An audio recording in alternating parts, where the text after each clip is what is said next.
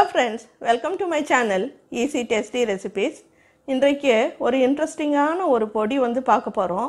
இந்த ஒரு பொடி இருந்தா போதும் 10 விதமா இத நம்ம வந்து யூஸ் பண்ணிக்கலாம். இந்த பொடியோட பேர் வந்து ஆந்திரா பருப்பு பொடி. ரொம்ப டேஸ்டியா இருக்கும். இத வந்து நீங்க ட்ரை பண்ணி பாருங்க. அப்புறம் நீங்களே சொல்வீங்க ரொம்ப டேஸ்டியா இருக்குங்க மேடம், எங்களுக்கு ரொம்ப ஹெல்ப்ஃபுல்லா இருக்கு அப்படினு சொல்வீங்க. இதை எப்படி யூஸ் பண்ணலாம் அப்படிங்கறதையும் நான் உங்களுக்கு சொல்றேன். இதுக்கு தேவையான பொருட்கள் என்னென்னன்னு பார்க்கலாம். வாங்க வீடியோக்குள்ள போலாம்.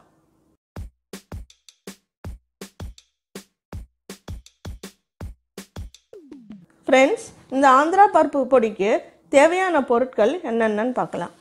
நீங்க எதுல அளந்தாலும் சரி, 1 கப் வந்து பொட்டுக்கடலை, அதே கப்ல வந்து 1/4 கப் வந்து துவரம் பருப்பு, தேவையான அளவு காஞ்ச மிளகாய், 1 டீஸ்பூன் சீரகம், கொஞ்சமா பெருங்காயத்தூள், கொஞ்சம் கறிவேப்பிலை, ஒரு 3 பூண்டு பற்கள், இது ஆப்ஷனல் தான், தேவையான அளவு உப்பு. இப்போ இது எல்லாமே வந்து வெறும் பேன்ல ட்ரை ரோஸ்ட் பண்ணணும். ஆயில் சேர்க்காம நம்ம வந்து எல்லாமே வந்து ட்ரை ரோஸ்ட் செஞ்சு எடுத்து வச்சுக்கணும். இப்போ இதெல்லாம் ட்ரை ரோஸ்ட் பண்ணி இப்போ நான் இங்கே வச்சுட்டேன். பாருங்க, இந்த மாதிரி வந்து நல்லா கொஞ்சம் செவக்க துவரம் பருப்பை வந்து நீங்கள் வறுத்தீங்கன்னா போதும். உங்கள் வீட்டில் பொட்டுக்கல்ல வந்து அப்போ வாங்கினது ஃப்ரெஷ்ஷாக இருக்குது அப்படின்னா நீங்கள் வந்து ட்ரை ரோஸ்ட் பண்ண தேவையில்லை.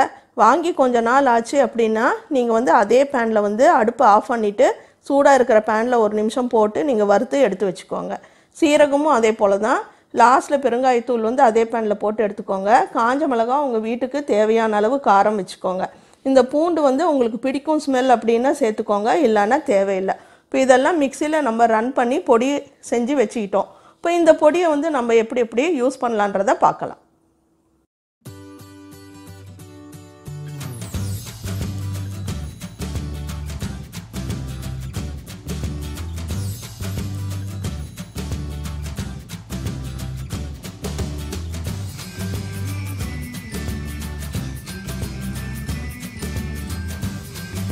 ஃப்ரெண்ட்ஸ், பொடி ரொம்ப நல்லா வந்திருக்கு பார்த்தீங்களா?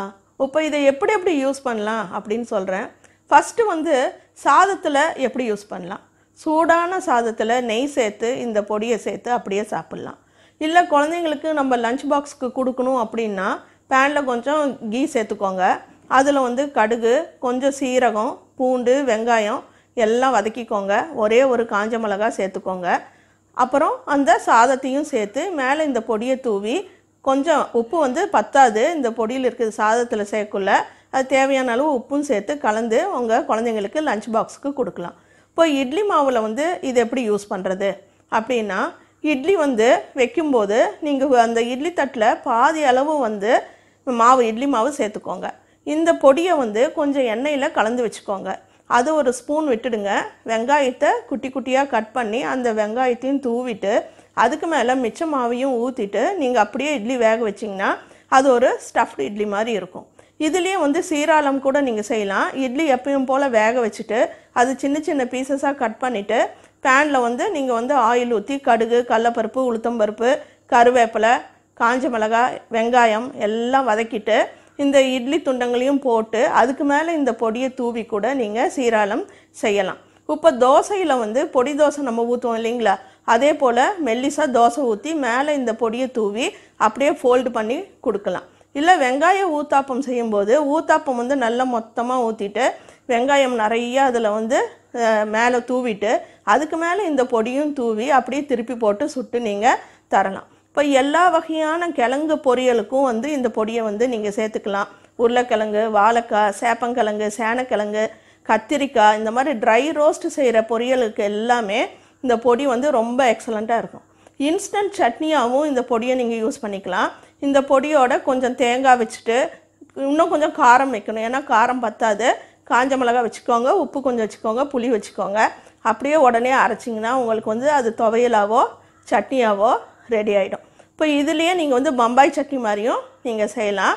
இப்போ இதுலேயே வந்து நீங்கள் பேனில் வந்து எப்பயும் போல் கடுகு, கடலைப்பருப்பு, உளுத்தம்பருப்பு, பெருங்காயம், தக்காளி, வெங்காயம் எல்லாமே, பச்சை மிளகாய் எல்லாமே வதக்கிக்கோங்க. இந்த தூளை வந்து கொஞ்சம் தண்ணியில் கரைச்சி விட்டுட்டு நீங்கள் கொதிக்க வச்சு இறக்குனீங்கன்னா அது ஒரு கிரேவி டைப்பில் உங்களுக்கு கிடைக்கும். இப்போ இதை வந்து மெல்லிசா ரவை தோசை போலையே நீங்கள் ஊற்றலாம். இது ஒரு பங்கு பருப்பு பொடி எடுத்திங்கன்னா நீங்கள் ஒரு பங்கு வந்து அரிசி மாவு எடுத்துக்கோங்க. அதுலேயே வந்து ரவை தோசைக்கு எப்படி தாளிப்பீங்களோ அதே போல் எல்லாமே தாளிச்சிட்டு மெல்லிசா தோசைகள் ஊட்டலாம். இந்த மாதிரி நிறைய பயன்பாடுகள் இருக்குது இந்த பொடிக்கு. இந்த ஒரு பொடி வந்து நீங்கள் இடித்து வச்சுக்கிட்டிங்களா உங்களுக்கு எல்லாமே ரொம்ப யூஸ்ஃபுல்லாக இருக்கும் கிச்சனுக்கு. இந்த ரெசிபி உங்களுக்கு பிடிச்சிருக்குன்னு நினைக்கிறேன்.